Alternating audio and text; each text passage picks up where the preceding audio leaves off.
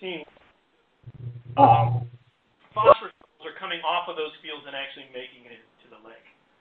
She's got tremendous lines of funding. She's received some money from Ohio Sea Grant, but she's also got close to $1 million from the Soybean Council to do some of the critically important work that she's going to present, or some of the work that she does, not the work that specifically she's going to present today. What we typically do when we introduce our speakers, before we like her to get into the fantastic science she's doing, we ask her to kind of talk to the audience here about how she got to where she is, especially for the students that are in the audience, to see, where they're at in their education and how you might go from where you are now to, when you enter your professional career. So Dr. Dayton's agreed to give us a little glimpse into her path to where she is now today, and then she'll roll into her talk.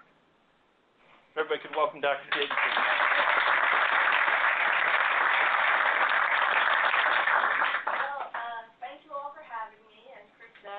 I'm Libby Dayton. I'm a soil scientist at Ohio State University. Now, they just sprung on me about 2 seconds ago that they want my sad story of how I got where I am. And I thought, man, if I had to reveal my checkered past, I don't know if I would have come up. So I have a checkered past, and for what it's worth, it may be helpful to the students. I was a mediocre student. I went to college right out of high school, which was a fairly unmitigated disaster, so of course I married young. And so that was an unmitigated disaster, so I moved to Martha's Vineyard and I was selling real estate. And after doing that for about 4 years, right after the real estate market crashed in the late 80s, I just thought, what are you doing? So I'd always had in the back of my mind that I wanted to be a scientist. But I never thought I was smart enough. But by then, I was older, I was more confident, I was more bitter. And so I went back and I actually retook my SATs, and I went back to school. And at the time, I had this vague notion that I wanted to be a botanist. But I wanted to grow plants to do something to help the environment, but I just totally this vague notion. So luckily, I got some good advisors at the University of Massachusetts who said, well, you should be in environmental science. So I said, all right. So I went into environmental science, and I always intended to get a PhD because I figured, in for a penny, in for a pound at this point. And I had no idea what I wanted to do a PhD in, but you learn when you're in environmental science, or at least I did. It seemed to me, if you're doing environmental science, you're going to do water, soil, or air. And I chose soil. So I've got a master's and a PhD in soil science, but always with that environmental. We work with contaminated soils. We work with agronomic contaminants, beneficial reuse of byproducts, and that's what gets me excited. So I've enjoyed hearing all you all's research projects today. And man, we're going to shift some gears here because I do something very different. And so it'll be interesting to see if I cover all the things that you were just coached to do. So shifting gears from the lake back onto the soil. Today we're going to talk about beneficial use of Toledo Harbor dredge material in manufactured soil blending. So as I say, I'm a soil scientist. We're in the Soil Environmental Chemistry group at Ohio State, and we do a lot of work with beneficial reuse of different municipal and industrial byproducts for land application and as soil substitutes, manufactured soil blending. I think Chris mentioned I do a lot of work with non-point source agricultural pollution. We do biogeochemical cycling of trace elements. We work with a lot of contaminated soils, military bases, Superfund, brownfield, and we do human and ecological toxicology as for contaminated soils. So this is traditional soil science, a lot of agriculture, fertility. We do a lot of simulated rainfall runoff studies for pesticides and nutrients. But the beneficial reuse of industrial and municipal byproducts is what I was asked to talk about today, specifically Toledo Harbor dredge material. So a lot of people think, well, geez, isn't that stuff all contaminated? It's horrible stuff. Why would you want to do anything with it? Well, depending on what the material is, there's a lot of benefits in some of these. Some of these materials can be used as a fertilizer source. A lot of materials can be used as a lime substitute. A lot of spent lime from the drinking water treatment process. Of course, biosolids, a good fertilizer source. Non-point source agricultural pollution sorbent. We find high iron or aluminum oxide bearing byproducts from other industrial products, and they actually do a tremendous job of binding non-point source agricultural phosphorus. So we do a lot of work with that. As a matter of fact, I'm just starting a project doing that. Remediation of contaminated sites. Again, if we can raise the pH, if we can apply, again, these oxides also bind contaminants. They bind phosphate, they also bind arsenate. So we can reduce the toxicity in a contaminated situation. And then, of course, manufacture of soil blending, restoration of disturbed sites, the landscape industry, construction sites, all need topsoil. So you always need raw materials for topsoil blends. So we think this is kind of novel. So what we've been working on is how do we characterize different components to see how they will behave in a manufactured soil blend so that we can tailor a blend to an end use. So some of the things we've worked with are spent foundry sand, we've got our Toledo Harbor dredge material, biosolids, good source of organic matter and nutrients, and then we've got this high clay alumina, which is actually a byproduct of making aluminum sulfate, making alum for drinking water treatment. So key considerations when we're tailoring a soil blend is what's the end use? Obviously, they're all going to be some sort of a plant-growing medium, but is it a potting mix? Is it for turf? Is it for landscape? And then we come up with a characterization scheme that will decide how to blend it in order to meet those end uses. So, of course, we always look at all the any potential for an environmental issue with any industrial or municipal byproduct. We also look at the nutrient status, and then, of course, ultimately we look at the physical properties of the finished blend. So today I'm going to give an example, but we're using a Toledo Harbor dredge material as the primary component, and this is a result of a sea grant. So what I wanted to show today is just an example of some of the blending that we've been doing and how that's all going. So this is a preliminary evaluation we did with the Toledo Harbor dredge material. And this was a little project we did for the city of Toledo. The city of Toledo is working with the land bank there, and they're going to be demolishing up to 500 houses per year for the next 3 years. So all that property, they take the house out, they've got to fill the basement and remediate the yard and plant grass. So they're figuring it's going to take about approximately 200 cubic yards of soil per lot on average to remediate those properties. So that's going to consume about 300,000 cubic yards of topsoil, and frankly, they don't have that much topsoil. So we had a meeting with them, and so we asked them with Joe Capel from the Toledo Port Authority, and we said, well, would you be interested in using dredge material? And I was like, yeah. So they asked us to come up with a recipe. So what we did was so the objective of the project was to characterize the Toledo dredge material and evaluate potential soil blends. What they asked us for, because they also run a municipal leaf compost facility, which was causing them a tremendous amount of headaches as well. So he said, well, if you can use a leaf compost, that'd be great. So we said, all right, so we'll try to focus just on the dredge material and compost, but we also, because I can't resist it, I had a little spent foundry sand in also. So we tested 100% dredge, and then an 80% dredge, 20% compost, and then a 70-20, and then we added 10% of the spent foundry sand to see how the performance would go. So again, we start with a total digest of each of the component materials to make sure that there are no contaminants, nothing sneaking in that we weren't aware of. So we evaluate each of the components individually, and then we also compare them to whatever's going to be the regulatory list, whatever's going to be controlling it, because this is going to be residential use, to make sure that everything is okay. We look at the plant available nutrients, because one thing the city of Toledo asked for was a low nutrient blend, because it cost them a fortune to be out cutting grass all the time. So they didn't want to add any biosolids or any manure. They just wanted a low nutrient blend. So we look at all the macro and micro plant nutrients. We look at organic matter, organic carbon. We use a dry combustion method, but then for organic carbon, we use a dichromate reduction. And then we also look at other physical properties of the blended material. Obviously, we look at pH and salinity, again, to make sure that we're going to be within a range for good plant growth. But then we look at bulk density and porosity, because that's so important for root development. Water holding capacity and plant available water.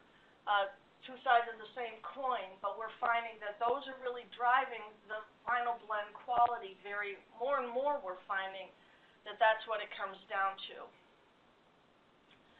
So we wanted to keep our pH between 5 and 8.5, although frankly we keep it even narrower than that. Salinity, we just don't want any. Bulk density, a typical mineral soil will have a bulk density between 1.2 and 1.4 gram per cubic centimeter. That's probably okay for a landscape soil. You like something a little fluffier, a little lighter, and in a potting mix, you're going to be less than 1 gram per cubic centimeter. And of course that has a lot to do, I don't know if you can see that very well, but at a low bulk density, you do get a better root penetration, you get better root health, greater porosity than if your soil is high bulk density, heavy, dense, and sodden. Organic matter, again, in a typical, what would be considered a high soil organic matter, soil organic carbon would be like between 2 and 4%. A muck soil is greater than 10%. So we want to, we'd like to be in this range, and we have a lot of compost to get there. Again, this controls nutrient retention, water holding capacity, aeration, porosity, and it reduces bulk density. So we can control a lot of these things by how much compost and organic matter we blend in. A range in water holding capacity. So again, typical soils.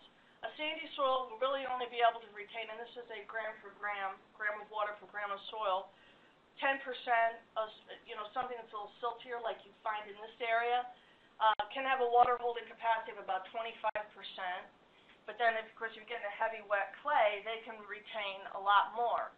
So again, the water holding capacity doesn't necessarily tell you what the plain available water is, but it does tell us something about our blend, and it helps us establish the blend ratios.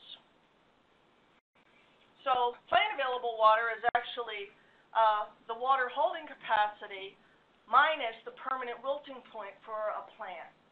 And so with the permanent wilting point, we actually are doing it with, we grow sunflowers, and we wilt them, and we torture them. And they're like an indicator plant. So the water content, when we've killed the sunflower, is the permanent wilting point, and so the difference between the water holding capacity of the soil and the water content at the permanent wilting point gives us a measure of the plant available water. And we're learning that this is oddly important and not as obvious as you'd think, because this is ultimately what controls how much water that soil is going to make available to the plant. And the soil blenders have really, we work with commercial soil blenders, and they've really impressed upon us that it's really important for them to understand this. So we've been focusing a lot of attention on it. So some of the results, this is the total elemental content of the dredge, and I would say there were nothing was elevated particularly. As a matter of fact, I would say it was kind of low generally. No surprises. We were all very happy with it. Again, we characterize each of the blends individually because by understanding what each blend, the characteristics of each blend, it helps us establish the test blend ratios that we're going to use when we start mixing.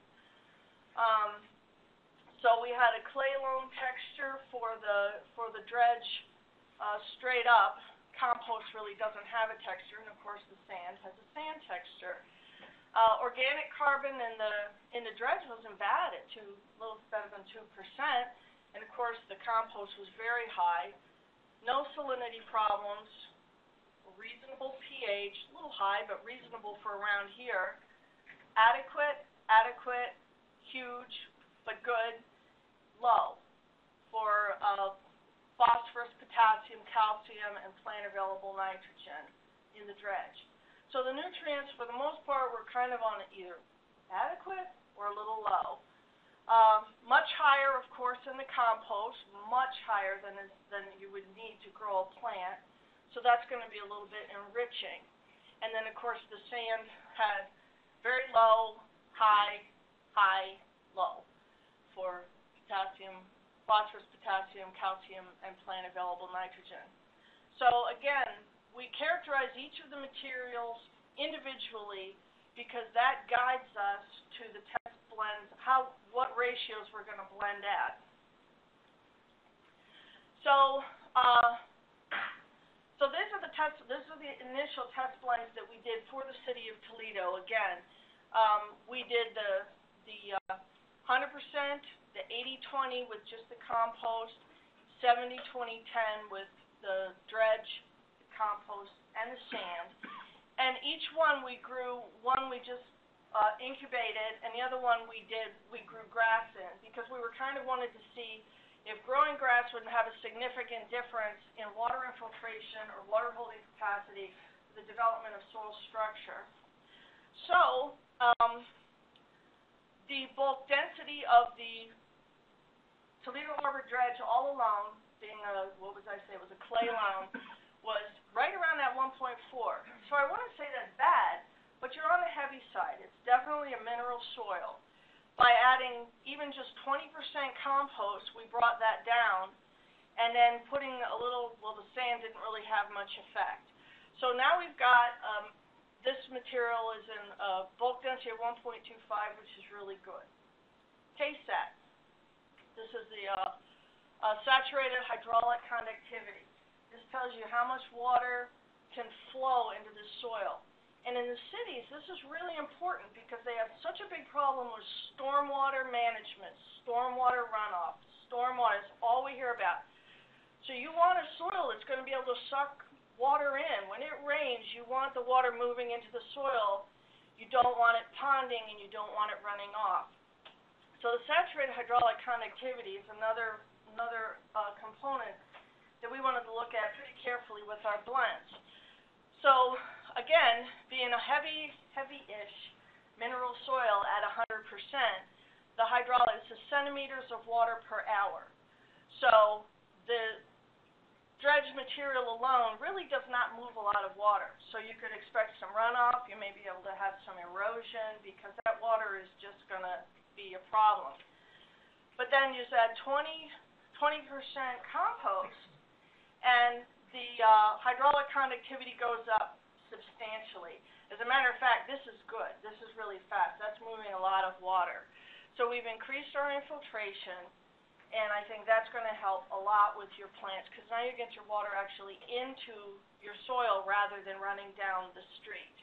Again, it wasn't a huge difference by adding that little bit of sand. Did not make a huge difference. pH didn't make a big difference. That was all stays fairly neutral.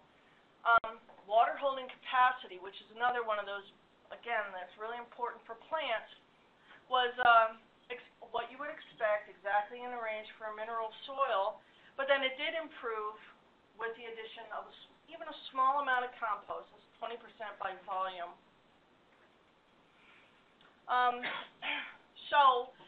So actually, back to what we recommended to the city was this blend, the 80% dredge, 20% compost. And the last we heard, the land bank approved it, and they were going to be using it. Now, we've had a change of personnel in the city, so I understand I need to make another trip up, and I need to explain all this to them again. But I believe they are going to go forward with this, and I think it'll be a good source of soil for them. So from there, we've expanded our trials, and this is something that's actually going on right now. So what we were looking for here is we really wanted to kind of take a closer look at soil texture. Again, by understanding all of our components individually, we can establish our blend ratios in order to target a textural class. So I don't know if all of you know about soil science and the textural classes, but mineral soils are composed of sand, silt, and clay-sized particles. And so the ratio of these particles determines its textural class. So this got cut off, but sand, the percent sand, should be on this axis, and it increases in this direction. And then clay-sized particles in this direction, and then silt-sized particles in this direction. So the textural class would be what's the combination of these sized particles, and that tells you a lot about the soil structure. It tells you a lot about its water holding capacity, its plant available water. It tells you a lot about how that soil is going to behave. So we wanted to say, well, we're really interested in water, so how much will texture affect that? So we made our ratios to target right across. We just marched right across the textural triangle. So we start with our 100% dredge and our clay loam texture, and then we add, by adding some compost. And technically, compost really should not affect texture because compost is organic, and the texture is done from the mineral fraction. But honestly, there was a lot of dirt in our compost. This was a commercial product. Honestly, it looked terrible. It looked like ground up sticks. And so, but we take it as it comes because that's the way it is in the real landscape world. So by adding a substantial amount of compost, we actually did change our texture, moved a little bit to a silty clay loam. Again, our 80-20 was back to the clay loam. But then we start bringing in sand, and then we start marching this way. So now we're into the loams, and then we moved all the way to sandy loam by adding additional sand. We used a Scott's product, a bag of Scott's that we got at the nursery as a kind of a control soil, although it's so organic, I'm not sure that it's comparable. We had dredge material from 2 different collections, so they were slightly different materials. And each of these treatments we did with and without fertilizer to see if we have a big fertilizer effect. So lots of pots, and that doesn't show up very well. But at week 1, we had a little bit of sprouting, nothing, And then at week 3, we have a lot of sprouting, and they looked generally pretty darn good. At this period, we did not see a big fertilizer effect, which was surprising to me. And you see a couple of laggers here. Maybe you can't see it that well, but, they were kind of not doing as well. Well, that was my 80-20 blend. I'm like, oh, man. So speak about things that don't go the way you think they should. So I was like, oh, man. So I was getting a little disgusted. Some of these others that were growing like gangbusters had a lot of spent foundry sand in them. They were like the 60% foundry sand. I'm like, it's sand. How can this be doing so well? But I think, when you watch them, I'm such a nerd. I stand there and watch them like a nerd while we use overhead. We use a simulated rainfall machine to water them. And you can actually watch, who's ponding water, who's infiltrating water. And you see how and so you're like, oh, man. And so the better infiltration had better germination initially. Okay, now, and I don't have it now, because now we're into week 4. We're going to harvest next week. The ones in the high sand, they're starting to languish. They're already yellowing, and they're already showing stress, because it's sand. So while they got a really good germination, now they're not so happy, because even with the fertilizer, they're hungry. And the Toledo Harbor Dredge 80-20 blend is caught up. And now it looks really good. It has really good color. Now we'll be measuring yield. So we'll harvest the grass, wash it, dry it, weigh it. Then we grind it up, we digest it. And so within the tissue, we can measure all the macro and micronutrients. And that's really where we start to see, did we have a fertilizer effect? And how well did each of these blends really perform? Then on the pots, we'll be doing all the physical characterization, saturated hydraulic conductivity, bulk density, porosity, plain available water, and water holding capacity at the end of the trial to see how it did compared to the beginning of the trial. So we'll be doing that next week. So as we said to all of you students, why do we care? Why am I driving myself crazy over dirt? Well, we care because if we could promote the beneficial reuse of Toledo dredge material to the soil blending to all the landscapers in the Toledo area, the Cleveland area, up along the lakes, I think it could be a viable alternative to the open lake disposal of the dredge material. And right now, out of Toledo Harbor, what's it, close to 1 million cubic yards per year of dredge is dredged. It's put on the barges, they take it out in the lake, and they dump it. So we're trying to find an alternative use. I also, just being a fan of beneficial reuse, I would always rather see a reuse option rather than a disposal option of anything that's a potential resource. However, we've come to realize that soil blending alone could not begin to consume all of the material that Toledo Harbor needs to dredge. So as a preview of coming attractions, we've also been working actively with a group to consider an upland application of dredge material. I mean, we'd actually start putting it out onto farm fields. So I won't belabor all of this, but I would like to acknowledge that these slides came from Sam and Salaka, who works at Arcadis Engineering. And their company has a lot of experience with these large-scale dredge projects and moving large amounts of material. So, of course, we're looking at the problems with open lake disposal, of course, are turbidity, releasing of nutrients, and then disruption of fish spawning, which you all know way more about than I do. And this also may be exacerbating the dead zones. So what we're looking at is expanding the beneficial use options to eliminate the in-lake disposal of the dredge. So in order to be sustainable, and this again is from Sam, he's talking about you got to be able to move all of the material.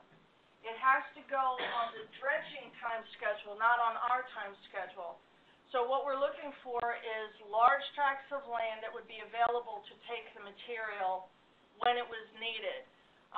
It has to, and then by utilizing long-term, low-energy natural processes, it can actually help, because the biggest problem with the dredge material is the water. So let me show you what I mean. So this is actually, I won't read all this to you, but this is a case study of some work that they did in Virginia on a large-scale dredge project, and we're hoping to get something similar to this going on here in Ohio. And so there are links, so if anybody did want to look up and get more information about what they did. So the general process is the sediment is mechanically dredged and put into these big scows. Scow is a new word that I learned. So the scows actually then come into a staging area, which would be in one of the harbor areas. It's actually, the dredge is mixed with water to form a slurry so that it can be hydraulically offloaded and, well, scooted into land. So the dredge slurry can be pumped 3 to 5 miles inland easily, but with pipelines, it can go as much as 20 to 25 miles inland. So we can move this material inland where it maybe will be of benefit. So this is these don't show up very well, but this big dark blob here is the hydraulic loading of the dredge slurry onto a farm field in Virginia, and these are the earthen berms just to contain it as they're pumping this slurry in. And so then it was dewatered. So it took a year and a half to dewater and reoxidize. And then in 2002, they were harvesting wheat, and they've been cropping this ever since. As a matter of fact, now Now they actually are harvesting the soil out of this site. Soil blenders are coming in and they want this material, so they're selling the dewatered, oxidized dredge material to soil blenders for the landscape industries in the Virginia area. So that's kind of cool. So, what we're hoping is that Toledo Harbor dredge material as a component in manufactured soil blends may provide an alternative to open lake disposal, could be a clean, low-cost, soil-like component for soil blending, and this could have a potential economic benefit for both the producers and consumers of topsoil, and certainly it should have an environmental benefit from reuse rather than mining virgin topsoil for the landscape industry. But finally, we're coming around to the realization that upland placement may have to play a major role just due to issues of scale and in dewatering this massive amount of material. That's a whirlwind soil science tour. So.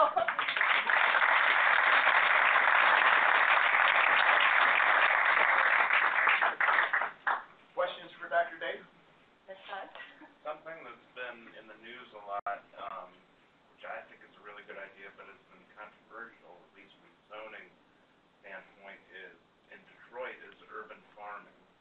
Have they thought in Toledo about doing that? Because then you might not have to move stuff as far, and you might be able to use more of it. And Well, it's interesting you say that because we're working with a group. Actually, I think they're affiliated with Mercy Hospital in Toledo, and we're going to be rehabbing a small park, but that's just for a park. But it's like a third of an acre right downtown Toledo. But they do urban gardening, and so we have offered to them that we'd be happy to work with them more. And I do think a material like this could be good, especially if they've got degraded inner city soils. I will say that urban agriculture scares me because I think people are not doing an adequate job of soil testing before they start planting their vegetables, and there have been some not good headlines. So something like this could help with that, because if we could provide something clean, well, I think that'd be exciting. Other questions? Yes. How did the city of Toledo get into this partnership where you were analyzing that, they determined they needed it? What is the mechanics of that? The mechanics of that is that Toledo and Cleveland and Detroit and a lot of these cities are struggling right now with these they have land banks and they're tearing down all these properties. And we, of course, know this is going on. So we actually approached them. And so we went through the Port Authority, Joe Capel, who was a tremendous advocate of all things dredge at the port. And we actually had a meeting at his office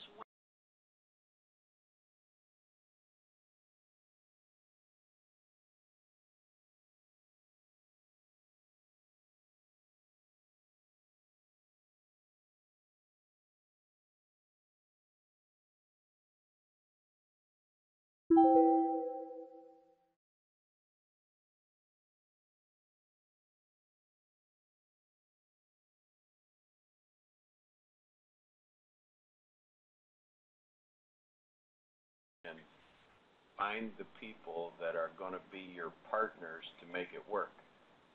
And the scientists that can do that effectively have successful careers. And Dr. Dayton's good at it. you have to be dogged. There's no question about it. If the first person says, then keep asking. And then also you learn. You say, well, why don't you think I'm right? What do you need?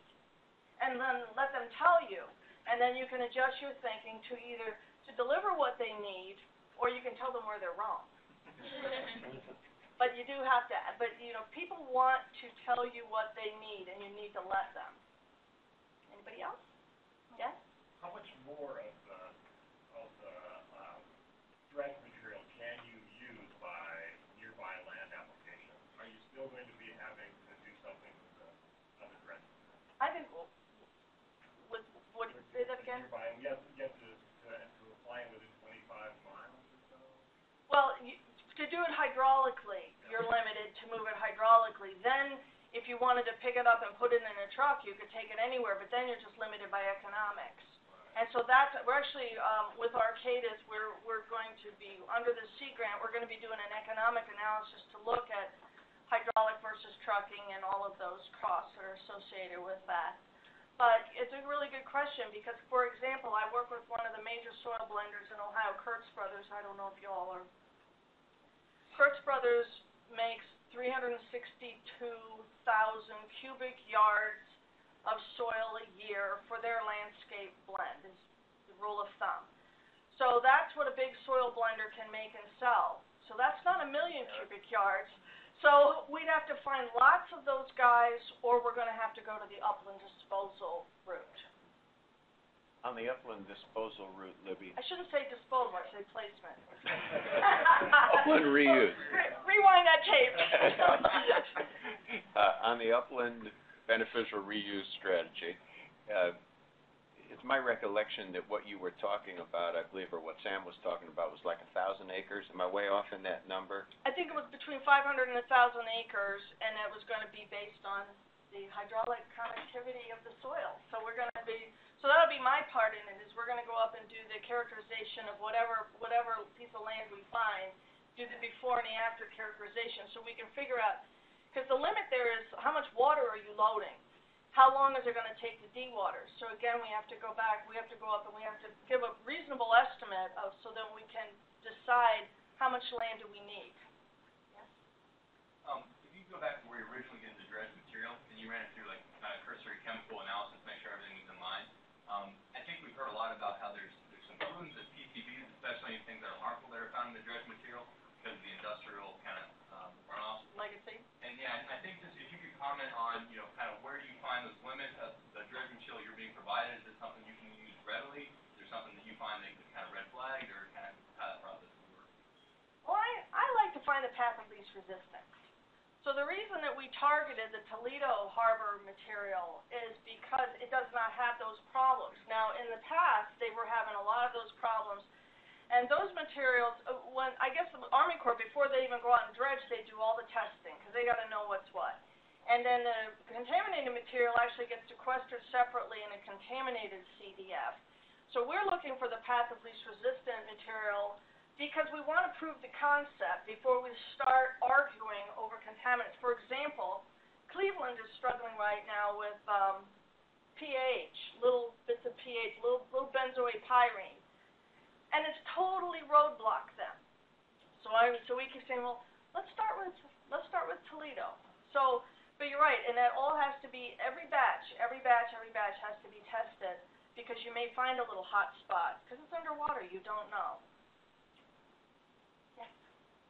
Going back to the question before that, is there any kind of correspondence between Toledo and Canada that should any of the material in Canada? Do you think they'd take it? The shipping, it wouldn't be the hard part. The hard part is just physically handling it. And so if we were it would be very expensive to ship it to Canada. And so that's why we're actually doing the economic analysis, because Detroit, they're not that far around. Maybe they'd want some. So yes, that's why we're doing the economic analysis, so that we can see, well, who wants it, where can we take it? Because we could set up multiple of the hydraulic moving stations. We don't have to have just one. And so we could start dispersing it to anybody who'll take it. Yes.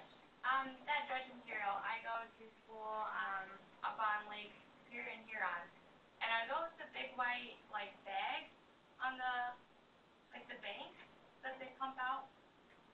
Oh, you can do that, yeah, for Okay. dewatering. Yeah, they have the big mesh bags. Mm-hmm. And so you can do that, but that's just really expensive. But for small dredging operations or for individual uses, yeah, they do use those a lot. Okay, I just didn't know if that was what I was saying, what I thought I said. It probably was dredging. Yeah. Any questions online? And Matt said no. Last question. Yes. Oh, another Go ahead. question. I thought I heard in the last couple of days something that there was legislation or something being developed to not allow the dredge to be put in the lake. And Am I hearing this right? I only I think just that started there's a constant tug of war between the Army Corps of Engineers, their mandate is to dredge and find the least cost option for disposal that doesn't cause harm. And then, of course, you've got the more environmental concerns who say, no, we gotta find but as I understand it, Toledo Harbor is going to be green-lighted for open lake disposal, and I think the argument has been in Cleveland whether or not they're going to be allowed to, and I don't think they were. It did involve the Corps of Engineers, whatever. Oh, well, if it's dredging, it involves the Corps of Engineers, so yeah. It's that kind of thing is, some point along the line is likely to happen. And that will create an even greater demand for the kind of work that Dr. Dayton is doing. Because you still have to do something with 1 million cubic yards. And somehow I have to make it all sound exciting enough that people will care and say, oh my God, I want some dredge in my yard. So, I gotta come on to that elevator pitch for those of you that were in on the earlier discussion. All right. I think you had one question. I do. So, I've learned about it before, and Dr. Foster would hate me for this, but, so, you said you like to put spent boundary sand and everything. Is that something that you need to also, and will not reuse in some way? Well, Dr. Bosta and I participated in a very large spent foundry sand beneficial reuse project, Logos, many years ago. And we characterized spent foundry sands from all around the Rust Belt. And we characterized them for the contaminants, and then we also did just a little bit of soil blending, but that project was more interested in the contaminants, but I actually published a paper on soil blending. And it's a big burden for the foundries to be sending completely beautiful sand to the landfill. Now, there are some foundry sands that are bad, and we've identified in how to make those distinctions. And so definitely beneficial reuse of foundry sand is a benefit to the foundry industry. And their sand is interesting because it's very fine. It has an odd amount of organic matter in it because they actually add a little bituminous coal dust as an oxidizing agent for the foundry process. And so that gives it a little organic matter, a little water holding capacity. And other than that, it's a very uniform, fine sand, and it tends to be a very black color, which is nice because that makes your finished soil blend look pretty, because people don't like tan soil, they want dark soil. Oh. Thanks very much.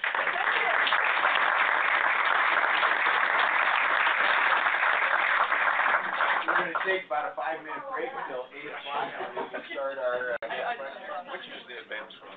Oh. and clearly an incredibly important issue. Welcome to the visitors that came over for the other side.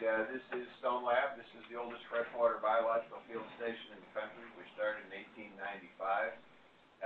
We've been up here on this island since 1925.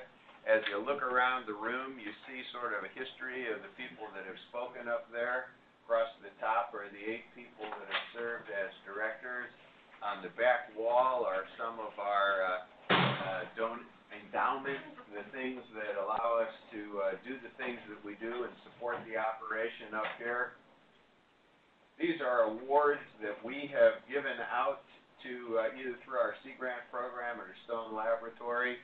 And then over here on the wall is the dedication ceremony when the island was purchased and dedicated, and really we changed from being the Lake Laboratory to Stone Laboratory, and those are images from 1929. We have 5 courses underway right now, so some quick announcements real quick. Dr. Hogarth and Field Zoo, any announcements for you guys? We have a review tomorrow, review tomorrow and a test on Saturday. Be there. Dr. Simon, ichthyology. We have a quiz tomorrow on head canals and bones, cranial bones of fish. Okay, very good. Dr. Kane, ecology. Exam on the 4th of July. And then set up an experiment, and depending on how efficiently you guys set up, we'll have the afternoon off. Dr. Marshall, evolution. We'll have the afternoon off. Quiz over the massive amount of lecture we had, all how was it Wednesday. But more importantly, after you get breakfast, row your boat over to Scott You guys are doing this netting, tomorrow? Okay. Not catching over. All right. And Dr. Beatty, limnology or Aquatic ecosystem. aquatic ecosystem? Yeah, we had an exam today. I don't want to give people an exam on the day after the 4th of July, but we had a great week last week. We got to see some of the extremes in Lake Erie. We went to Sandusky Bay where we saw the water clarity of the second depth was only a third of a meter, and out in the further offshore, we got to see 11 or 12 meters of second depth. It was quite nice. For the people from the other side, what's second depth? Second depth is a white and black disc that you put down in the water, and the depth is the depth to which you can no longer see it. So if you can see down 12 meters, the lake at that point was maybe only 15 meters deep. So we almost could see to the bottom of a pretty deep part of the lake. Yeah, and so that's, over 36 feet. Yeah, right. Yeah. Matt Thomas, lab manager, any announcements? I think we're good. Okay. Dr. Stanford, education outreach coordinator and snake researcher, anything we should? All good. Okay, good. Dr. Winslow, you already had a couple comments. Everything's good from Good. down in Columbus? Yep. Dr. Chapman, research coordinator? We're all good. Okay. Yeah, this would be the last time the three of you ever told me you're all good at the same time.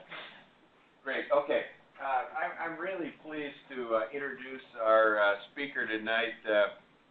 I've known John Kleberg. We were trying to think when the first time I met him was, or first time we met, but for many years. He's been involved up here at Stone Laboratory, actually, for many years. But John's got an interesting background.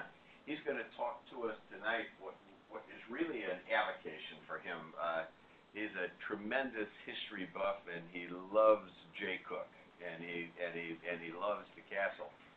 But he's also had an incredible background at Ohio State, and John has helped us up here at Stone Laboratory probably more than anybody else down on campus because of all the different duties that he has held at the university. John got his bachelor's at Michigan State, master's at University of Illinois, and did some postgraduate work over at Ohio State.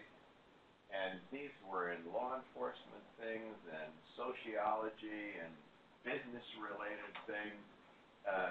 And John went into the military, served in military police for many years, was the assistant director of or assistant chief of police is maybe the appropriate title for down at Ohio State, with the associate director for public safety at Ohio State. He was the head of internal audit at Ohio State, which we were kidding earlier. If you're the head of internal audit at Ohio State, you know bad things about everybody on campus. And that makes everybody on campus do anything that you want. If this person asks you, you will definitely do it for them. John was incredibly helpful for us at getting things done for us up here throughout the years. And he retired from the university a number of years ago as the assistant vice president, really for business and finance. And that at Ohio State, and recognize Ohio State's the largest university in the country. And the person that runs business and finance, this is the person that runs the mechanics of the university, that makes the thing operate. And so John knew everybody, knows everybody, and knew how to get things done. And that was incredibly valuable for us, because when you think of a laboratory like Stone Laboratory, we're a long way from main campus anyway, but we're often like a square peg trying to fit into a round hole on a lot of things. And John was really helpful in making things run smoothly for us. Also, the restoration of the lighthouse that many of you have had the opportunity to go into the lighthouse. The lighthouse is open each Monday and Tuesday each week, and you're welcome to go in and go to the top of the tower if you want to. 42 steps if you're wondering how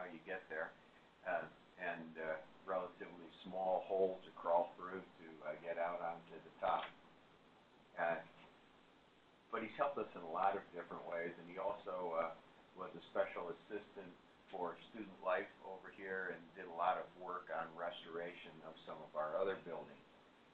But today we want him to speak to us about this avocation that he's got.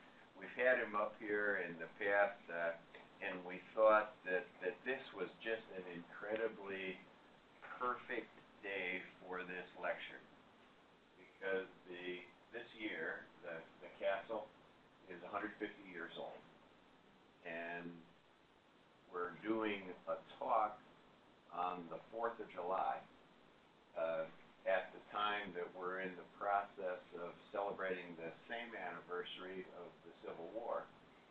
And John's going to tell us a little bit about Cooke's relationship to all that, and these things tie incredibly well together.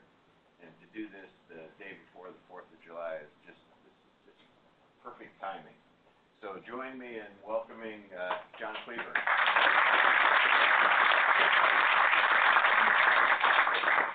We're going to move fairly quickly because we've got a lot of ground to cover. Jeff said I only have 2.5 hours.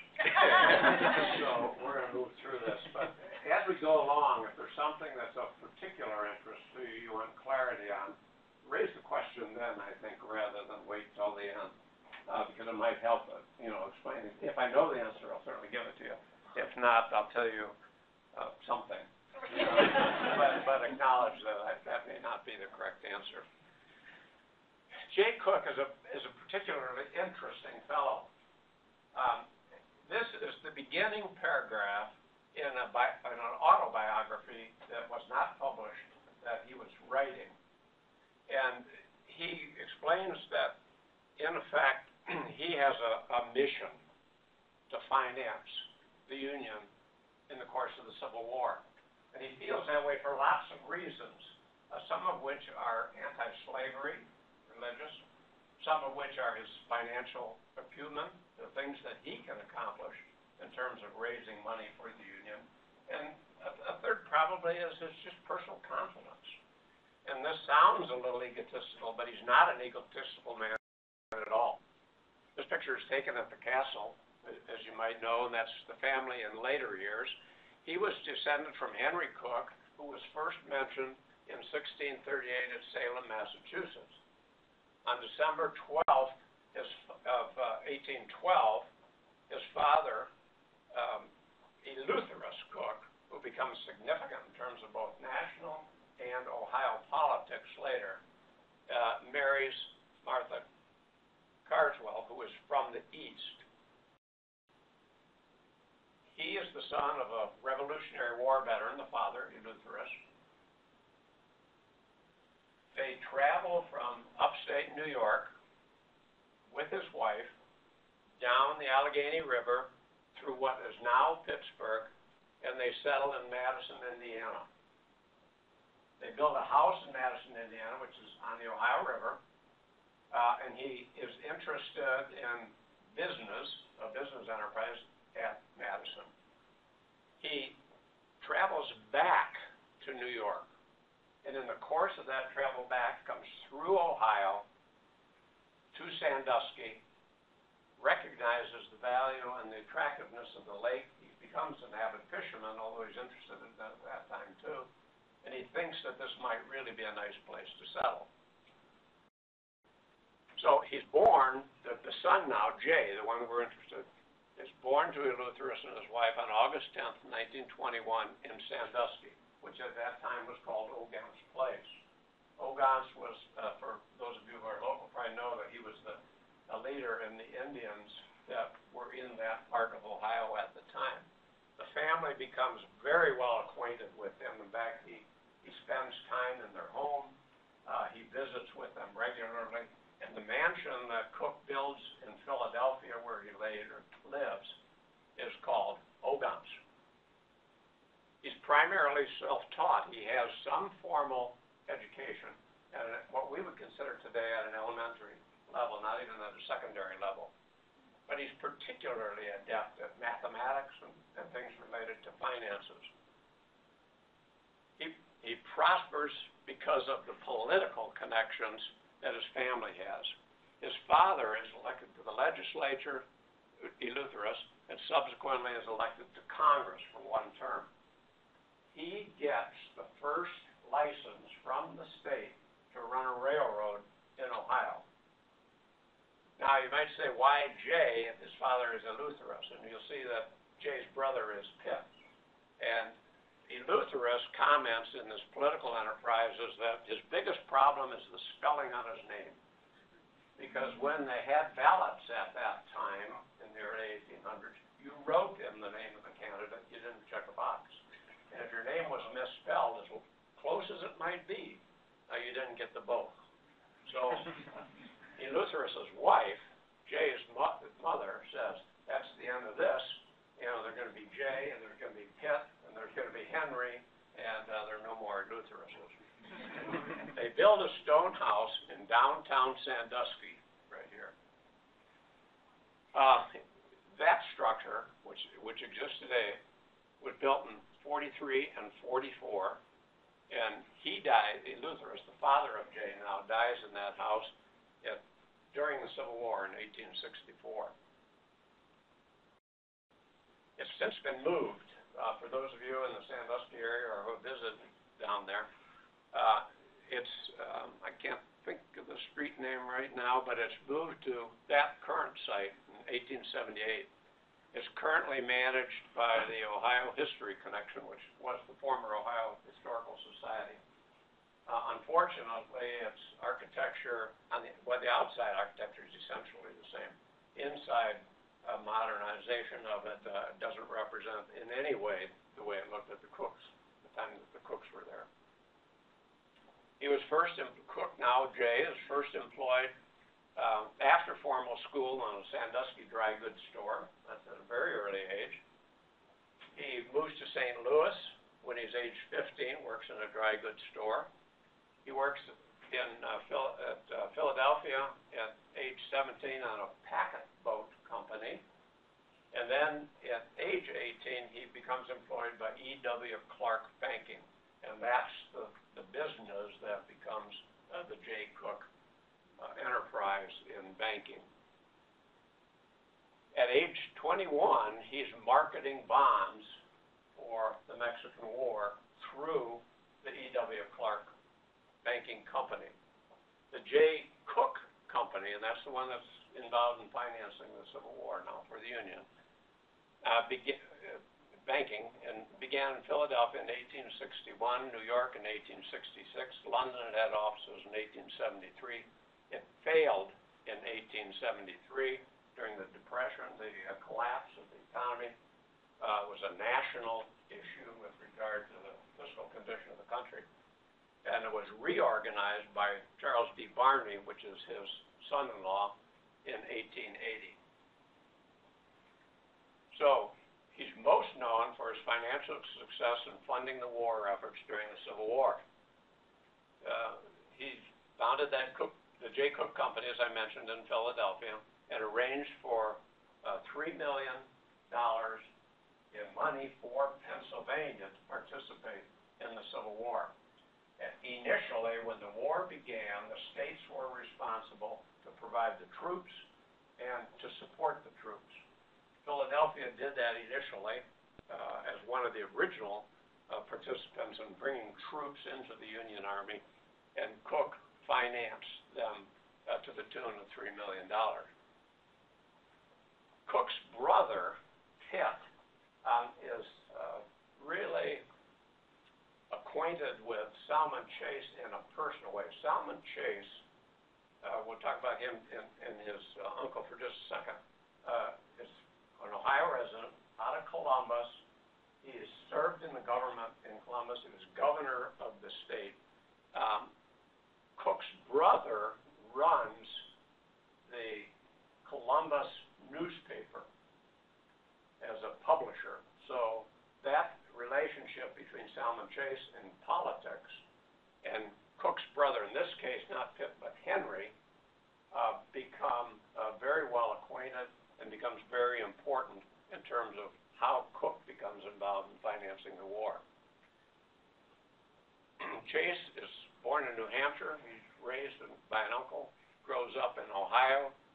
student at Cincinnati College and later at Dartmouth. He's the governor of Ohio, senator from Ohio, becomes Secretary of the Treasury under Lincoln. For those of you who have read A Team of Rivals, that history about the cabinet that Lincoln struggled with, Chase was a real character in there and an important player. And then Lincoln appoints him Chief Justice of the United States in 1864. He really appoints him Chief Justice because that's what Chase wants more than anything, and it gives Lincoln a chance to get him out of the cabinet, which he was really trying to do. He visits Cooke at Gibraltar after Cooke has the place here, and they continue that personal relationship. What's significant about it is that he is raised by Philander Chase, who is actually his uncle, and he raises him after the death of Chase's father. Philander starts Kenyon College in Worthington, and then moves it to Oberlin. Up at Gambier. Lost it. Up at Gambier. So it begins as a religious college with a religious foundation. He later moves on then to Illinois. But he is responsible in large measure for Salmon Chase's opinions on slavery and being active in anti-slavery movements. That influences Cooke, we think, too, because of that close relationship. So Cooke is appointed the bond agent for the Union and devises methods to sell bonds to ordinary citizens in amounts as low as $50. Over 3 million individual investors bought bonds. At the time, a very unusual investment on the part of the individual. By 1864, Cooke had raised money at the rate of $2 million a day by selling bonds to individuals. Sherman from Lancaster, William T. Sherman's brother from Lancaster, is in the Senate, Congress, and his relationship with the president and with Chase becomes significant in Cooke actually becoming the grand financier, if you want, for the Union during the war. So you've got Chase, Sherman, two Cookes, and it's that community of individuals working collectively that really becomes significant in raising funds. One of the things that's particularly unique about it is that he comes up with various means to sell bonds to individuals. He used the bank as a depository for cash, which provided income from sales beyond the small percentage which was authorized by the Treasury. So before the Civil War, only about 1% of the individual citizens owned securities. Daily life was a cash operation. Following the war, nearly 5% owned securities. And that, in effect, was the result primarily of Cooke's efforts and in financing the war. The first bond sales by the government, as I indicated, were small amounts, and after Bull Run, when $50 million was raised with some difficulty, but it was the first huge, large bond sale to support the Army. A letter from Henry, this is his brother Henry now, who was in Columbus, now is in Washington. On December 18th, 1860, right before the Civil War is beginning, he writes that the Union prospects are slim. All our friends here think the Cotton States do not desire a settlement of existing troubles on any terms except secession, and that it will be impossible for the North to make any proposal that will be acceptable. So this is communication between Henry in Washington, brother Jay in Philadelphia, who's raising money already to support the Pennsylvania troops. In 1861, 1961, Cooke actually offers to Chase that he will undertake the challenge of raising funds for the Union. He instructs Henry to contact the secretary. They're closer than Jay is with Chase at this point, Henry and Salmon Chase, and tell him that I hold myself at his service, pay or no pay. I will do all I can to aid him in treasury matters.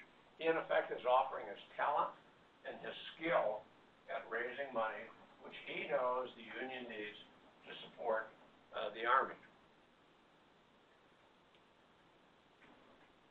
Innovative ways to sell securities to individuals were really the product of his imagination. He knew that you couldn't go to financial institutions and raise enough money to support the troops, that you had to sell these bonds in relatively small amounts to individuals. And so the initiative, the effort on his part was to suggest to people, if you can't serve in the military, you need to buy bonds to support the military. It was a patriotic type of a pitch, which really became the nationwide initiative to raise those kinds of money. Initially it was a 6% loan, which wasn't a bad return in those days, so at $50 per bond at a 6% return, it was attractive to individuals to come up with that kind of dollars as an investment. He marketed securities to individuals. He promoted a patriotic responsibility. He used the wire services. First time that was done in banking, to actually sell securities across the country. He had about 2,500 agents in small banks, real estate firms, insurance salesmen across the country who were marketing these bonds to raise this kind of money. So he in effect is the first investment banker. This was a notice on the first bond sales for Pennsylvania when I mentioned he was after that $3 million. This is a copy of the correspondence from Chase here, appointing him the bond agent, which was that J. Cooke and Company was the company responsible for the sale of bonds to raise funds for the Union. And again, the issue of a patriotic appeal was very, very important, and he thought, and he turned out to be correct, that this was a very effective way of getting the individual citizen across the country who wasn't involved in military service to buy bonds to support the Army and the Union. This particular letter is in his own hand, and it was published, but was not attributed to him. So he personalized things without taking credit for them, if you will. The 520s were a particularly attractive bond to the ordinary person. It's a 6% bond with a 20-year maturity, but a 5-year demand. So at 5 years, you could force, repayment if you needed it. But if you went to 20, of course, at 6%, you're going to be making more money. So that, again, was a way in which he could fluctuate, if you will, the way these things were marketed to the ordinary person. Getting to that individual person, for example, here's a notice that was posted in a newspaper, published in a newspaper in the German language. Again, he was personalizing it. He was making it attractive. And the question was, is this him, or are these marketers, that he has working for him? There's every indication in the material and literature that's available that it's him. This is his thinking. This is the way that he thought it would work. The financial long-term implications of this is that, for some of us may remember in Second World War, war bonds. It started with J. Cooke and the Civil War. Those were war bonds, and we continue to sell war bonds. And in many cases during the Second World War, they were $25 bonds at 6% or less. agents worked unusual business hours, you know, it wasn't banking hours, they made themselves available, they were in the community, they tried to get people interested in it on a personal basis. They used telegraph and wire services, as I mentioned. Everybody banked at J. Cooke. What's particularly interesting about this check from John Wilkes Booth is the date. He's withdrawing $100 from his account, and it's just weeks before the assassination. So Cooke has a bank in D.C., and as we indicated in the other cities, you know, Philadelphia is really where it was headquartered, but in D.C. too. But everybody banked with J. Cooke. This is indication of some of the material where he's reporting on the loan and the success of it politically and personally to Chase and the people in the Treasury. So during the 1850s, the national government budget was about 50 to 60 million. In 1860, before the war started, it was 74 million with a $10 million debt and an overall debt level of 90 million.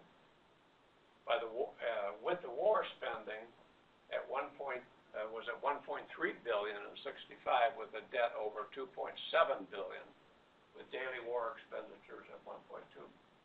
So there was a need for cash, a constant need for cash. You can see that the debt level's going up significantly. He also made arrangements to get funds from other countries beyond the success that they were having of selling individual bonds in this country.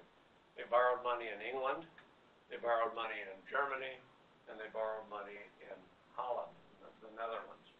And this was done through the banking company, through the J. Cooke Banking Company, and it's negotiations with those banking companies in those countries to get the funds back here. All of those paid at, they were bought at par with like a 6% and they were paid. So, the question becomes, and there's a period there where we hear and written, there's published material about the robber barons and the people who took advantage of the country at the end of the Civil War, through the Civil War, and into the beginning of the next century.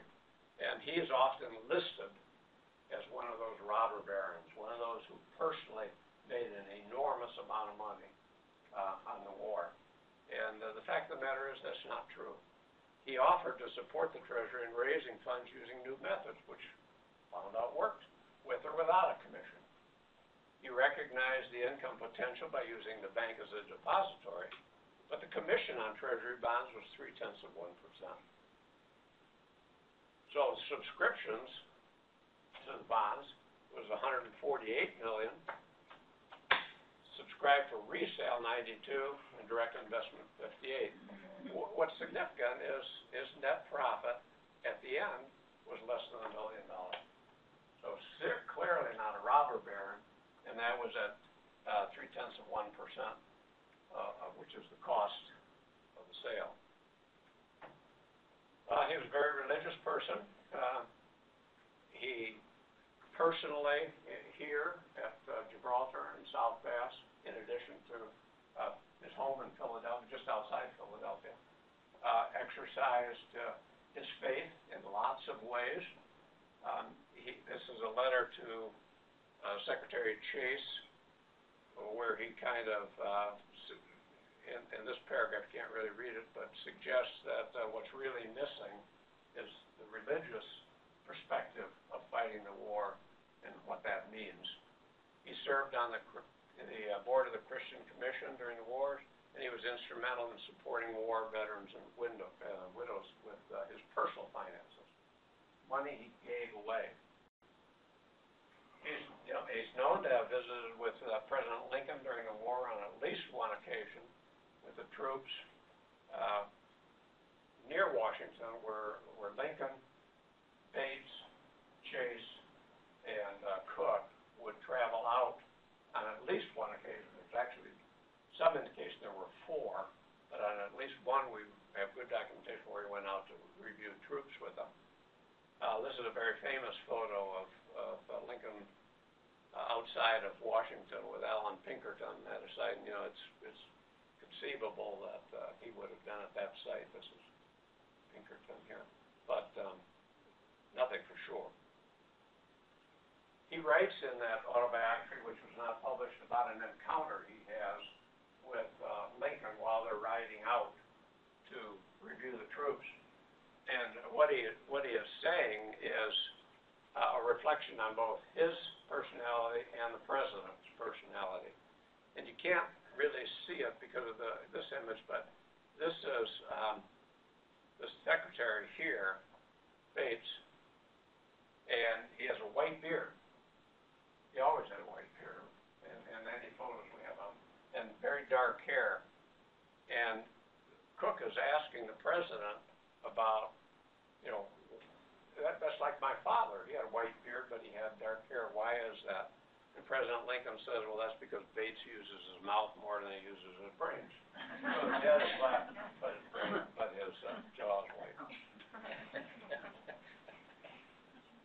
This is a telegram from Henry, who's in Washington now, to Jay, who is in Philadelphia, about the assassination of the president.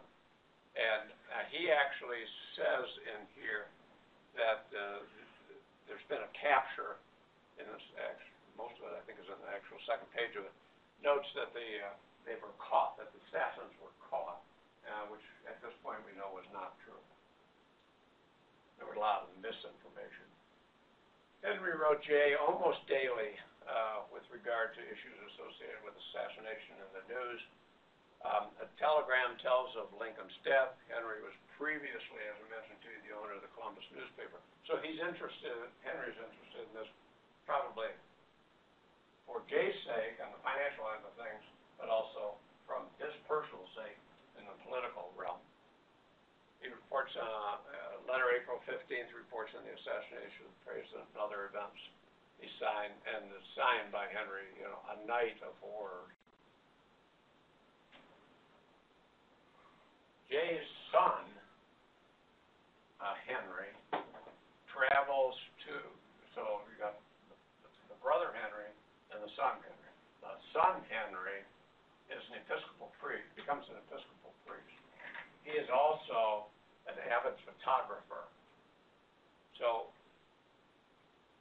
Grant is visited by the son Henry, and Grant's recorded comment to Henry is that when you go back and visit with your father, you tell him that he and his efforts at raising funds for the Union is absolutely significant. It's more than all the generals in the Army have done, and without his aid, we could not have done any fighting. This was in 1865 at City Point, which is at the very end of the war.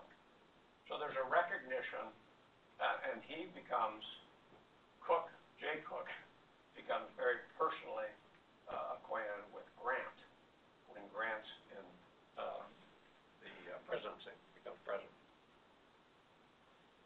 Now, let's bring him home. Let's bring him to Lake Erie and to Sandusky and to this area. He's born in Sandusky, goes east, he stays east. His father lives in Sandusky, dies in many of the members of the family should say really die in Sandusky and are buried there. Middle, North, and South Bass Islands are originally part of the Connecticut Western Reserve, and they are owned by Judge Ogden Edwards. About 1854, A.P. Edwards acquires the property, and in 1898, Teresa Thorndale, who has published quite a bit, both in terms of local media and some publications, books, reports that Gibraltar was actually occupied in 1845 by the Army. And that's true, they were. The Lake Erie Islands and Lake Erie to the west were all surveyed by the U.S. Army topographical engineers to map the lake, to map the shorelines. When they were here, they stayed on Gibraltar Island. We know that not because she said so, but because in the National Archives is a record of the U.S. Army topographical engineers with a notation that says that they are on Gibraltar Island.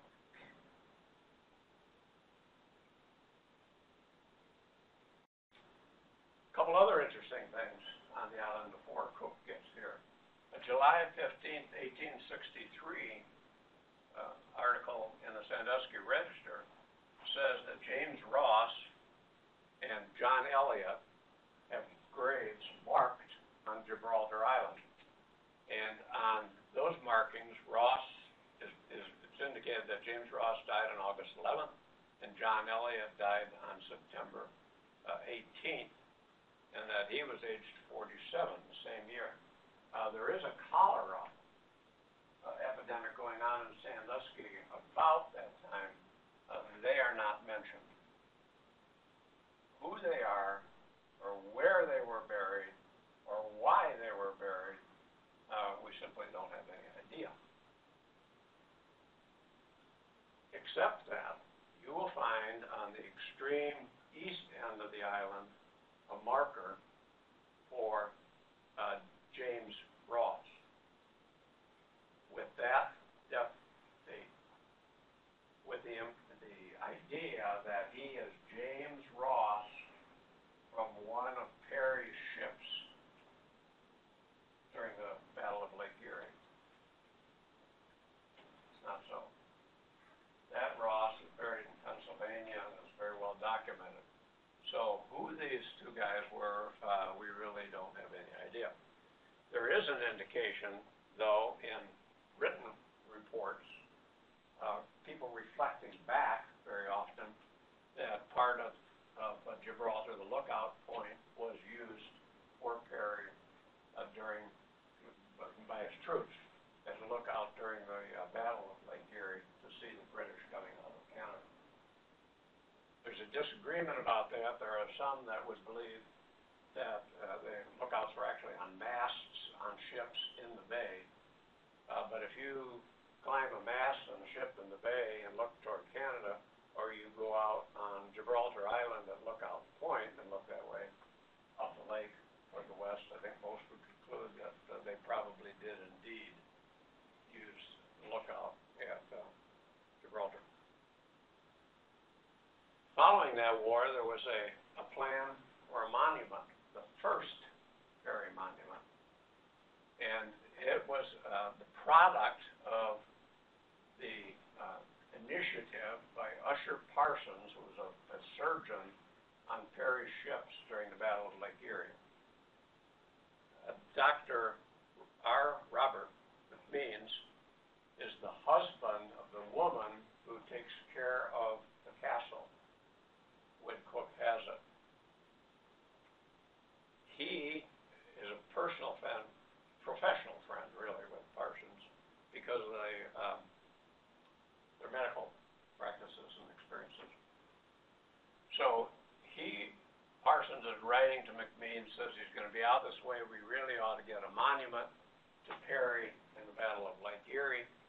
We can probably do that for $5 or $10.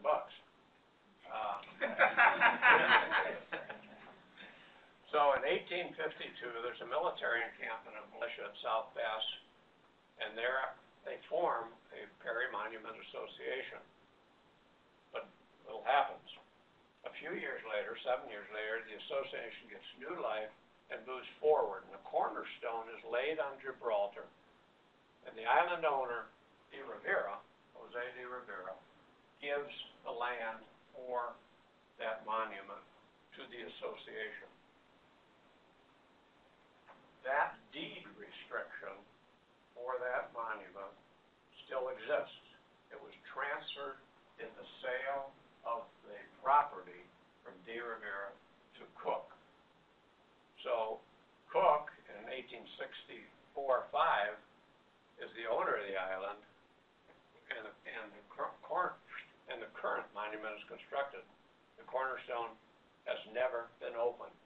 The monument, which is east of the castle, which Cooke installed in 1865, he buys the island in 1864. a year later, he creates that monument in 1865 by a person out of Sandusky, who was the mason for it. And they put it on that cornerstone.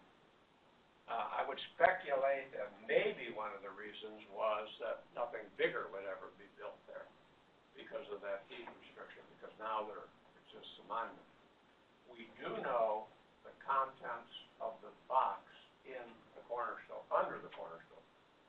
There's a cement platform on which the monument sits, and the box is buried in that base. And we do know the contents of that, and it's never been opened. So Cooke acquires Gibraltar, personal journey entry from de Rivera to Cooke, noting the transaction to Cooke in 1864.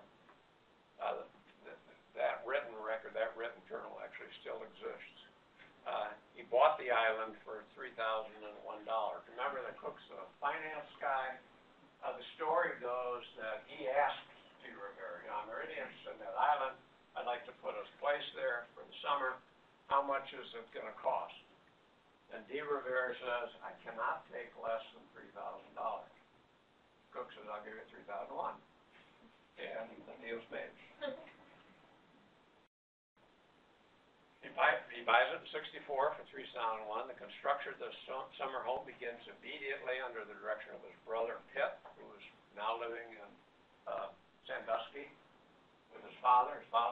Jay's father is still alive. Eleuthерus is still alive there.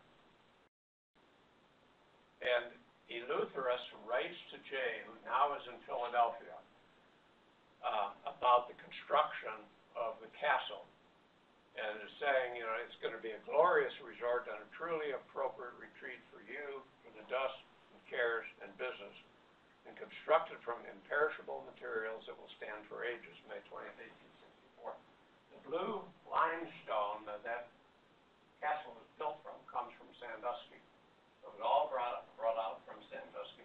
The mason contractor who built the castle was from Sandusky.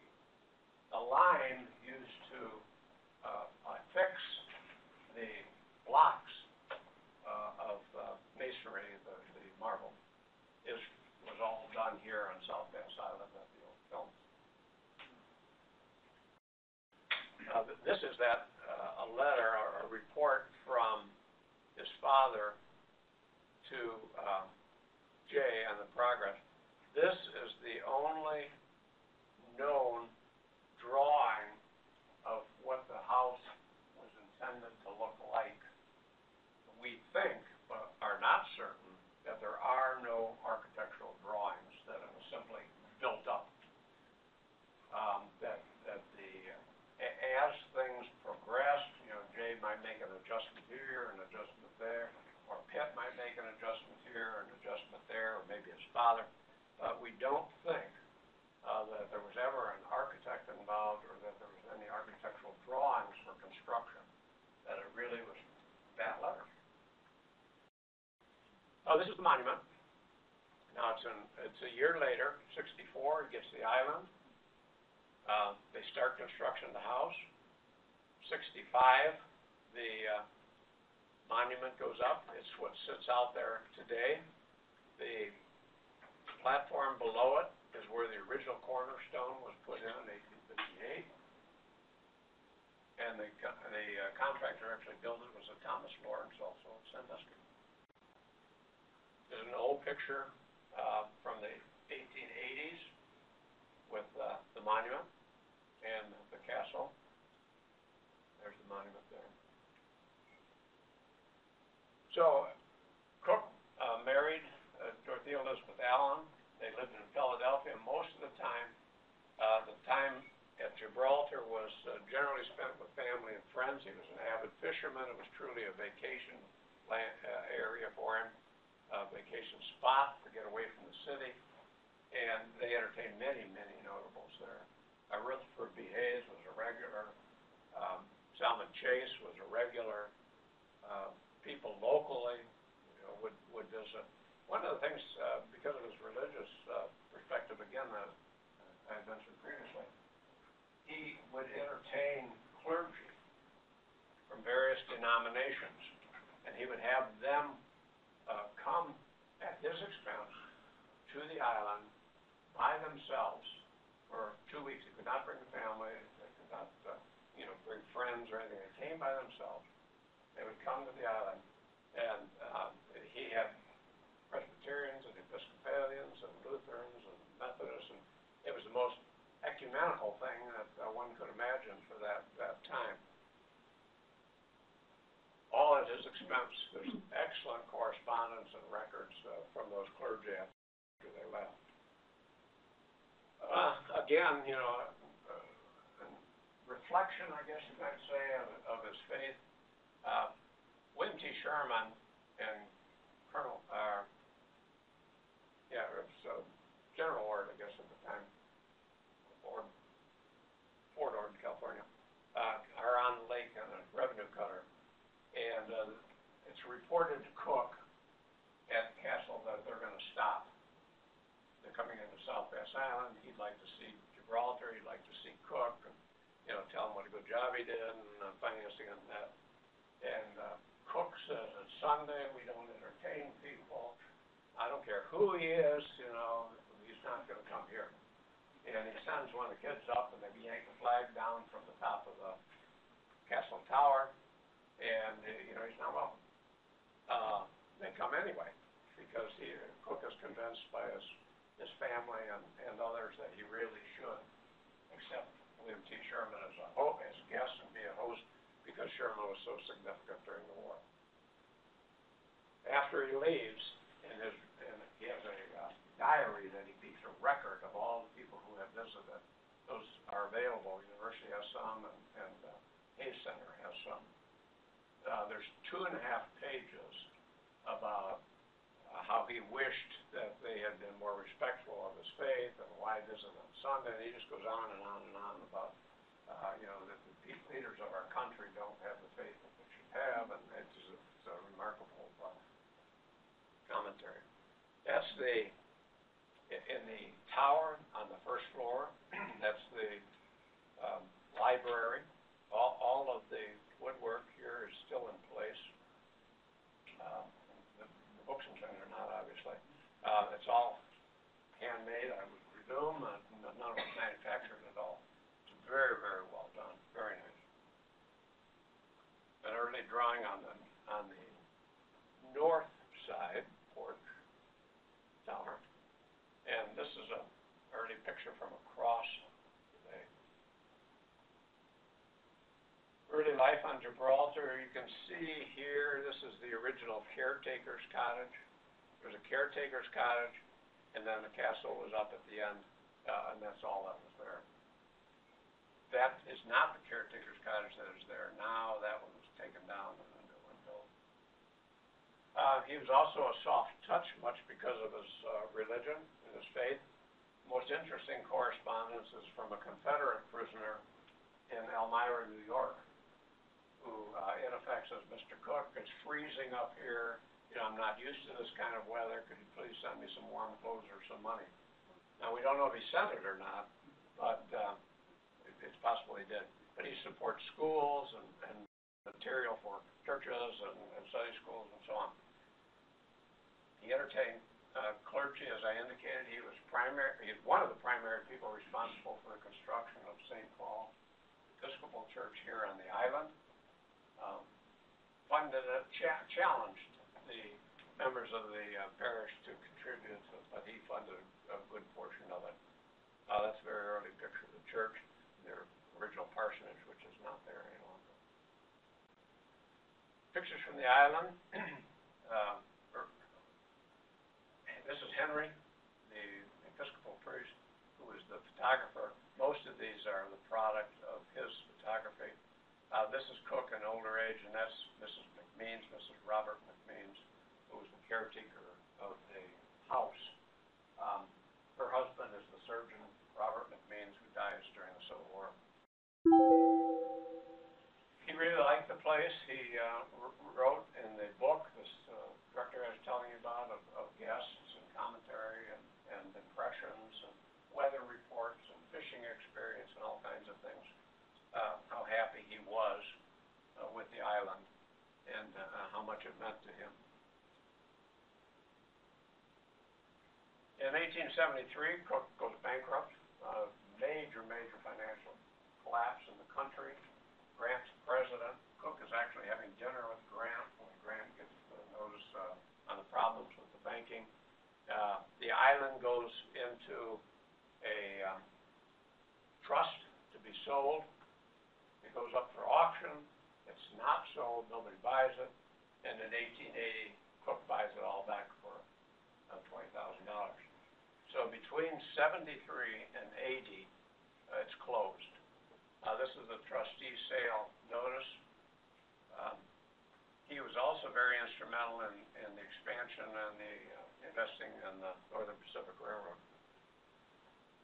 Again, he lost all personal money in 1873 when that crash occurred.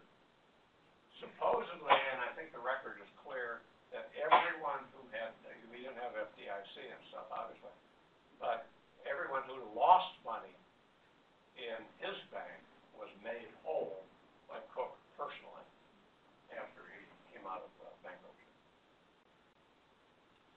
That's what it looked like in 1880 from across the bay.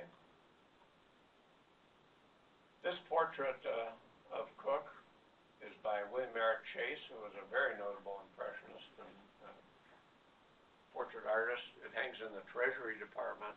It was given by J. Horace Harding, who was a son-in-law. Yeah, son-in-law. It stands, it's currently on the wall outside of Salmon Chase's restored office in the Treasury. There's an exact copy of it. It's not a copy, actually, another exact oil, which hangs in the boardroom of Chase in New York. So OSU gets the island in 1925. The descendants, actually through the daughter, sell the property to Julius Stone, who's the university trustee. He immediately gives it to the university for purposes of establishing a lake laboratory. And over the years, obviously, besides the castle itself, other buildings have been constructed. When the university got it in 1925, there were 3 buildings for sure. The cottage that Laura Harding used, the castle, and the caretaker's house. It was designated as Save America's Treasure in 1966. Placed on the historic register for landmarks, National Historic Landmark, which is more significant than National Historic Place. So it's a very significant property in terms of the history of the country and certainly of this area. Any questions? Thank you.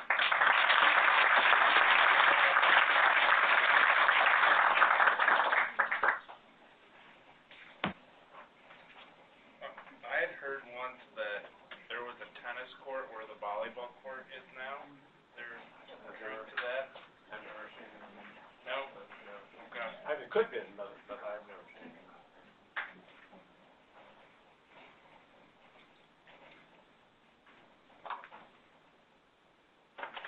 Justin? So you said there's a box under the cornerstone, Yeah. and you said you know what's in it. Yeah. But you never told us what's in it. Not money. There's a copy of the Declaration, not original. I haven't dug it up. Declaration of Independence, Constitution of the United States, a list of the membership of the local Masons that actually placed it, a list of all of the military and naval officers at that time in the service of the United States, and some Sandusky newspapers. I think go off the top. There's nothing, elaborate. Glad you asked that. I thought that's an incredible deed. You'd really be in trouble to catch you out of the table.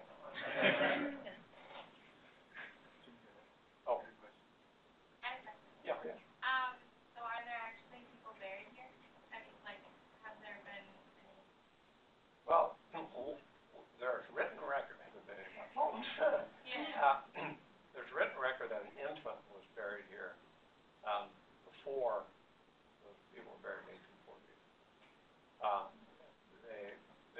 died, baby died on South Pass. Family brought her over and buried. Don't know where, don't know why. Then those two burials, Ross and Elliot, they are described as having been buried on the west end of the island. When the construction of the lab started in the 20s, there's an account, and we're struggling to find any documentation on it, which says that they dug up bones. And there's a characterization that those bones were the bones of a giant. They're very tall. I don't think they're much more than that tall. And that they were reburied. That's all I know. Has their family ever come back, like, the descendants, anything, ask questions or come Now, back? you know, with a lot of effort, believe me, for Elliot and Ross, we can't even find a record of their existence. No birth records, no census records, no death records. What about the Cooke family in general, though? Are they active on the island? Which family? Just the Cooke family. Oh, yeah. Yeah, okay. Do we know if the exterior of the castle was meant to be half stone and half, I guess, siding or whatever it is now? Well, when we first started looking at the restoration of it, there's two levels in the back. One is the servants' quarters, and that was built that way. Then there was a shed, which was actually held the fishing boats and stuff until a fishing boat dock, whatever, was built down in the water. And then there were fishing poles and all that kind of stuff. We thought that was added, but it turns out in some very early photos that was probably part of the original construction, or very shortly afterward. So it was intended that way. The castle itself, if you go out and you look up on the eaves, you have crenellations and have very unusual eave supports. Those couldn't be made until about that time. And they were made out east because the carpenters didn't have the kinds of coping saws and stuff that they could cut those kinds of curves. So that's a very eastern and very original piece of architecture on the eave supports here. But the stone itself, it was all quarried here, it was all brought across, and the guy built it in really 2 years, a little less than 2 years. I don't know if this has anything to do with the history here, but there's that little where the grave or that gravestone used to be. There's a little hole in the side. It looks like maybe it was formed. Anyone know what that is? You've been toward the east end there? Yeah. I wanted to go in there one time, because I would think there might be a possibility. We tried to get the the ground radar guys from the College of Engineering up here, but they didn't bite. And it's possible, you know, there's something, but it's also possible it's part of the drainage system. In the early, late 1800s, on the north side of the castle, between the castle and the water, was a oil-driven electric generating system. And that ran electricity to the castle. So in the late 1800s, the castle got electricity, but they generated it themselves from this station. There's no remnants of that left down there at all. Thanks very much, John. Or one more thing? One more thing, yeah, that some of you might, if you're local, might remember that on the top of this tower, there used to be a observatory. That was added in, I think, the 40s or something like I that. was gonna say 30, it could have been 40. And then it was, subsequently taken off, but it wasn't. And the students were in there until 82, I think. 85 was the last year. Last one. And then it just simply became unsafe.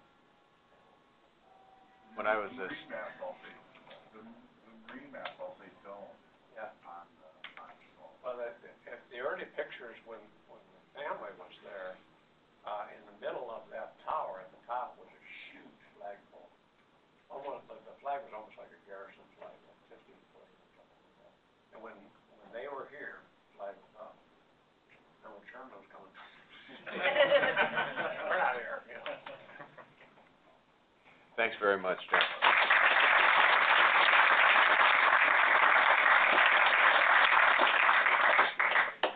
Hey, next week, lots of activities over here. On Thursday, during the day, we're going to have some press over here, media people. People from NOAA are coming, some of the people from Heidelberg and University of Toledo. We're going to have a press conference and announce the severity of the bloom, or our forecast for the severity of the harmful algal bloom in late August and September, which is typically when it peaks. Our speaker next week on the guest lecture is going to be the Dean of the College of Food, Agriculture, and Environmental Sciences at Ohio State, also the Vice President for Agriculture, Bruce McPheron, and he's going to be talking really about the efforts of the college related to food, agriculture, and environmental sciences, how those things link together. The research lecture next week is by Dr. Elena Irwin. She's a faculty member in the Ag Econ department at Ohio State. She's a person we've funded a number of times with Sea Grant funding. She is literally outstanding when it comes to understanding trade-offs and relationships. And she's going to be talking about the trade-offs between agriculture, land management, and lake ecosystem services, the things that we get from the lake. It'll be a real good talk. Next week should be a good one. You're going to see a lot of people up here during... Thanks for reviewing that test tomorrow. Yeah, ecosystem services. Okay. We're going to be, a lot of people on the island on Thursday. They'll probably be arriving about 9 o'clock and won't be leaving till 4 o'clock in the afternoon. You're all welcome, if you're not in class, to come up and listen to the press conference if you want to. That will be at 10 o'clock in the morning, and there'll be a webinar that afternoon from 2 to 4. And if you went on to the Sea Grant website, you could watch it in your room, or if you want to come up and just listen to it up here, all this will take place up in this room. So any questions or comments that we've missed? John, again, thank you very much. Dr. Dayton, thank you very much. Excellent job tonight. See you next week.